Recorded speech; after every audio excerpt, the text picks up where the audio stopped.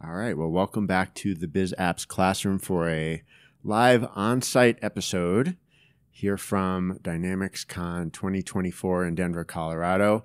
I'm Jason Gumpert. I'm here with my co-host, Julie Yak. Hey, Julie. Hey, Jason. Are you loving Colorado? I'm loving Colorado. Yes. I'm so glad that we have a conference that's close to home. So I get to do all the conference stuff and then sleep in my own bed at night. Absolutely. So that's nice. And it feels good to go to a different city for a change on the conference circuit, you know.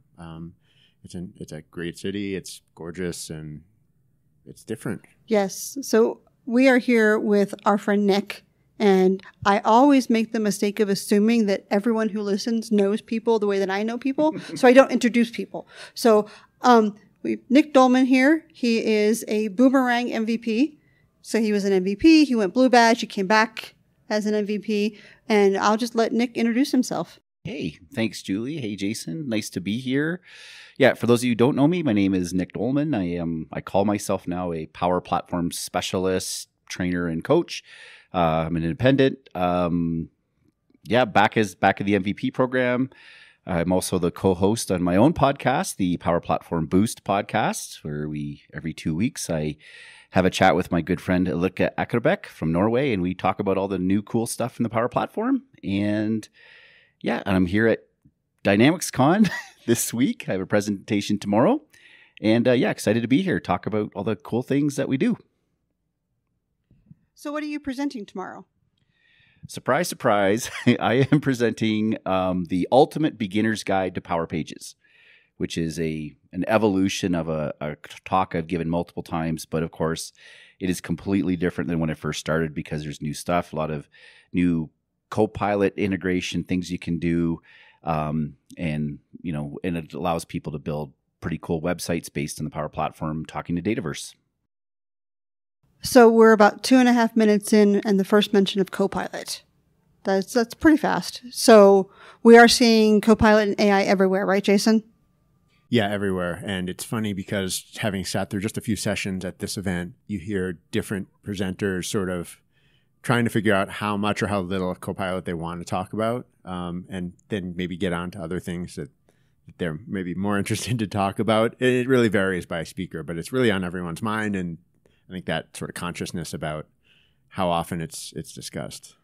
And so that is just a great segue into the question that we are here to talk about is, will AI be replacing classroom training anytime soon? What do you think, Nick? I hope not, to be quite honest. I think there is something about that human interaction that AI is just not bringing to the table. And if we look at the whole breadth of AI, we look at the content it creates, we look at the artwork that people are trying to use AI to create and everything around that. And in terms of, even delivery of information, like some of you might have saw the new YouTube video about the Chat GPT 4.0, which is kind of actually talking to a pseudo AI generated person. All exciting, but it's missing a human element, a soul or something to that. And I think that's what I'm really struggling with these days. It's sort of like, yes, I love the AI stuff that can automate, do those dummy tasks, those monkey tasks. But I'm also not a big fan of the kind of the creative side. Like I think maybe Jason was talking to you or somebody about an email. Someone could create an email, say, create me an email with these bullet points, and then it would create an actual email. You'd send that email. On the other end, someone would say, oh, give me a summary of this email back into bullet points. So these are sort of the crazy stuff we're seeing with Copilot. So I'm kind of going down a path and not really talk about the training side. I think definitely AI is interesting in the training side because I've done this. I need to learn. I need to ramp myself up on X. I'll go to ChatGPT. I will say, I need to ramp myself up on this. Give me a breakdown, a learning plan, or give me a learning path. And it will generate one for me. But do I see that actually replacing classroom training? I don't know. There is something about experience that I think you can't get from an AI, that you can get from a classroom, to hear an instructor say, here's how you do something, but by the way, watch out for this, or we did it this way and it kind of run into trouble. And as you're working through labs and things like that, there's just having that human element to it. What do you think, Julie? So I, like you, hope that we don't get replaced by AI, but I'm seeing students bring AI into the conversation. We have our training cohorts. We talked about our Ukrainian groups before, where they have written assignments every week. And we can kind of tell when they've got an AI-generated response on the written assignments. So we turned it around. And in their first week of these brand new beginners, they're asked about digital transformation and how can you overcome objections to digital transformation. And that's week 1. In week 6, we ask the same question, tell them to go ask the question of AI and see what AI tells them about digital transformation. But their actual assignment is tell me what's wrong with AI's response. Mm. And so that's another one of those human elements that you can't replicate. Yeah, I mean, the other thing in this sort of business application sphere, to me, these are complicated products and they're asking people to do, complex things by and large, whether it's role-based or, manager level. So I think anyone who thinks that AI can, train people to do those kinds of things competently is probably, fooling themselves. And, I mean, the learning and the sort of psychology of what goes into it, as I'm sure you both know, is much deeper than that. It's much deeper than just asking a question and seeing something spit out about anything other than a sort of step-by-step, low-level kind of process, at least to me. Yeah, absolutely. When it comes to learning something new, Nick, what is your path to learning something new? Do you use AI as part of that? Yeah, I would utilize AI as a tool. It was interesting. A few months ago, I really wanted to kind of go down into Bitcoin and cryptocurrency. What's that about? How does it all work? Because it's sort of wrapping my head around the technology behind it. And then I started having this conversation with, I think, ChatGPT at the time, and say, okay, what does this mean? What does this mean? What does this mean? But it was almost kind of doing the same thing I would have done with Google, doing searching on terms and that kind of thing. So yes, I would use AI to learn new things, but more from don't tell me all about it. Use it as a tool, a research tool to find out different things. And that's why I like some of these tools. I think the Microsoft 365 Copilot that gives the references. I think ChatGPT does it now as well. Give me the references so it's not just you Copilot making up stuff that I got to take at face value. So that's part of how I will learn things. For me, the biggest thing, I learn best when I have a problem that I need to solve. And really it's about monkeying around and trying to get things to work. And then yes, I will, again, I won't just tell Copilot, tell me how to do it, because it does not tell me a very good way. I've been noticing, like trying to figure out a piece of code or trying to figure out a solution. For instance, the other day I said, write me some power effects that will do blah, blah, blah. And it gave me some code, which I know will not work because it was embedding some things in one of the for alls or whatever. And so I kind of sighed. Okay, Copilot, I can't do this function within the for all. How do I do it without? And of course it came back, oh, certainly. Yeah, you're right. You can't do that. Well, you should have known this.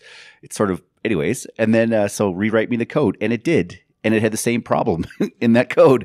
So you still gotta know what you're doing. It definitely has helped because I have solved problems using Copilot in that context to help me learn. But like everything else, it's a tool. It's a research tool. It's like pulling a book off a library shelf. It's doing a Google search. It's now we're tapping into a little bit of this, and just another way to get information, and sometimes a little bit faster. But this time, I think I'm having trust issues of what's coming back because I'm seeing mistakes that are pretty obvious. So that kind of builds okay, is it really how it is? And again, that's like I said before, going back to those references.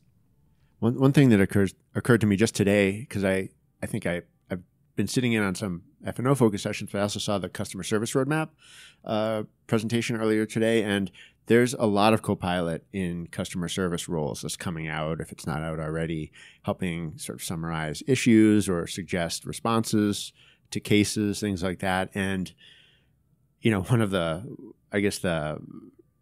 risks I foresee is that agents will not really check them, right? That they will just say, "Oh, that looks pretty good with what Copilot spit out for me. I'll just send that suggestion over, not check it, and there's garbage in it, perhaps." And if you have hundreds or thousands of agents, on chat or on phone, maybe you are going to get, you run that risk of getting too much, garbage coming back to the customer if you don't train them properly. Well, and we've seen some new functionality coming out where you can take the case notes from a resolved case and create a knowledge base article.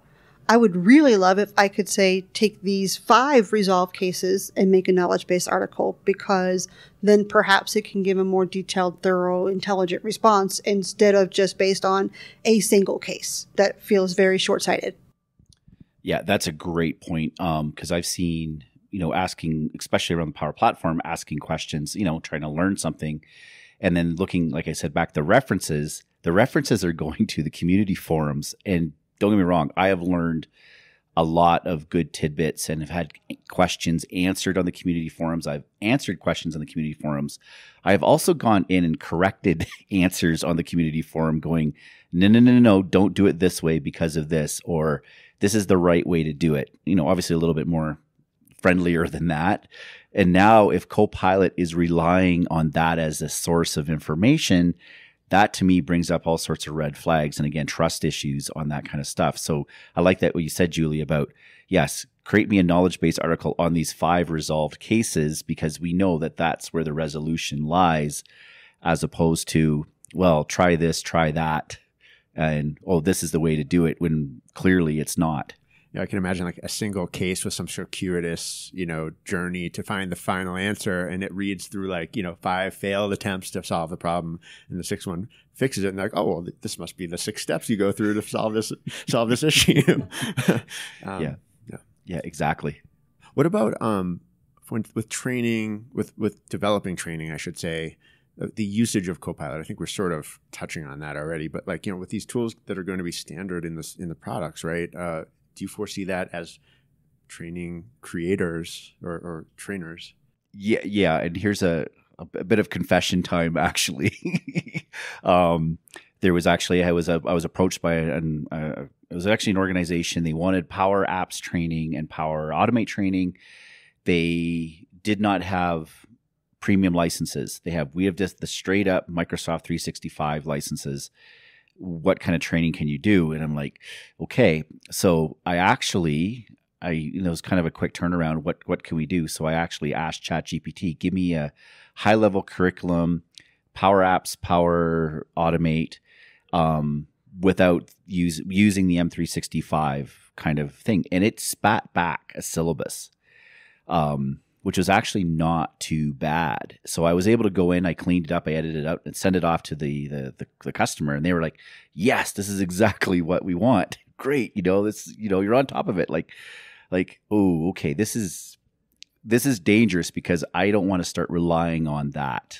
Still, I wouldn't have just generated it and sent it, but I could see how someone would be tempted to do that. I read through and made sure it made sense to me, but it did save me probably an hour or 2 to try to put that together myself.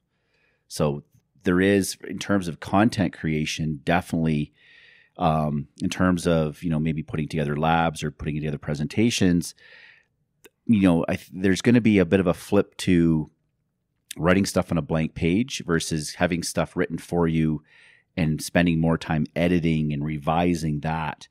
And then I think that's going to be the interesting breakdown of, are you going to spend less time revising editing than you would have creating, revising, editing? And I'm not quite sure if we're completely there yet. I don't know, Julie, maybe you have some insights. Well, I've used Copilot to help with bridging gaps. So if I'm making a conference session, and as a conference speaker, we will submit talks that we haven't made yet, just in the hopes that they'll get selected. And so, great, it gets selected. I will feed that description to Copilot and ask for an outline of this session, and then evaluate it for, yes, this is a good idea. No, I would do it in this order instead, and using it to bridge those gaps. Or if I know I want to speak on a certain topic and I'm just stalling intellectually, I can't get past a barrier and I need some help with speaker notes, I will kind of give that random word salad into Copilot and ask for more coherent thoughts in return to help bridging those gaps.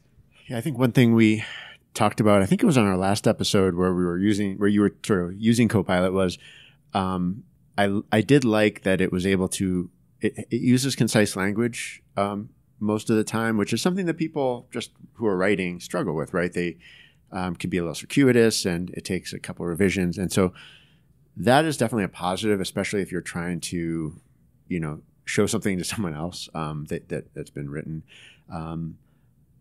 But I think what was my other related point to that? Maybe related to prompts and I guess training people or helping people get because I think one of the directions that this is kind of taking Power Platform and Dynamics customers is toward using this more, right? Like using Copilot in lieu of kind of standard picking and clicking through the interface, right? And so I don't know, do you have any thoughts on where that's going in terms of like where people know to use Copilot effectively within the context of an app versus the traditional ways of doing things? Yeah, and I think it's still a skill set. Like think about before we had computers or before we had GPS, you needed to give someone instructions on how to get to your house. So you'd be go up this road, turn here, take this roundabout, watch out for this bump in the road. And you still, and I don't know if you remember, like some people were very good at giving directions. Other people, not so much because they would forget steps or whatever, or they would we kind of a little bit mumbled up and you'd end up getting lost. So I think prompting is that skill as well, but it still requires a skill to get your thoughts together, get things articulated, to get your prompting right, to be able to create what it is you're creating or what it is you're configuring. So we're shifting. There's still parts of our brain that we're still tapping into, but now we're accessing a different part. And the great thing about the Copilot is, or the hope is, it's going to fill in some of those gaps or be able to get the syntax right and kind of sometimes eliminate those. Why isn't my code working? Well, it's because I had a semicolon there that I didn't see for the last 2 hours when I'm trying to debug this. So that's just, we still need those skills. And then the code it generates, we still need to make sure that's exactly what we want it to create, I think. So that's how I see some of this going as well. We still need prompting. At the end of the day, it's the prompting skills. And that is something that I've also read and tried to teach myself. And I got a bunch of these formulas and things I try out with much better results than I think when we all got ChatGPT and started typing in random stuff. Well, I think one of the most important things to keep in mind about writing prompts is you have to have some idea, some context of the expected response in order to craft the appropriate prompt for whatever AI you're talking to. That you can't just go into it blind. You have to have some kind of idea of what you're going to get on the other side. And going back to those directions, Nick, I live on an unmarked dirt road on the side of a mountain.